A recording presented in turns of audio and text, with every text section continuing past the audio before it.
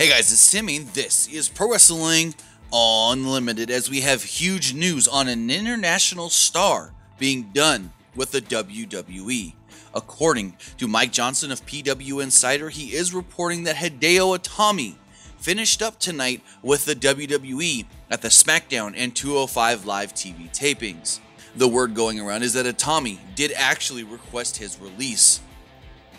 Some have stated, since signing with the company in 2014, it hasn't been a good go-around for Hideo Itami, the former Kenta, since coming to the WWE.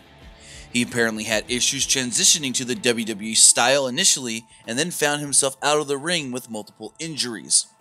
Once Itami was cleared from those injuries, he did end up going into a program in NXT with Bobby Roode, Cassius Ohno, and Aleister Black that really didn't lead to anything.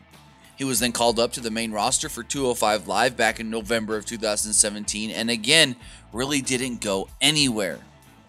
It's unclear if Hideo Itami is just going to be done with the company fully, if he's going to be having to wait around anytime. He'll most likely have a 90-day no-compete clause, but according to PW Insider, as of tonight, Hideo Itami is done with the WWE.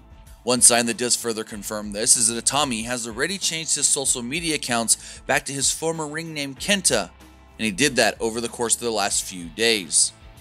This does come off the heels of the Revival and Michael Maria Kanellis asking for the release, as well as Dean Ambrose informing the WWE that he will not be staying with the company once his contract expires in April.